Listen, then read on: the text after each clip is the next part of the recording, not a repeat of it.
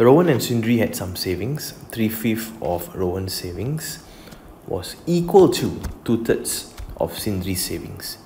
What was the ratio of Sindri's savings to Rowan's savings? So this is an equal concept question where we have to ensure that this part here is equal to this part. Why? Because the question states so, right? These keywords are there.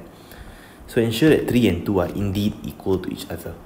So 3/5 of Rowan is equals to 2/3 of Sindri.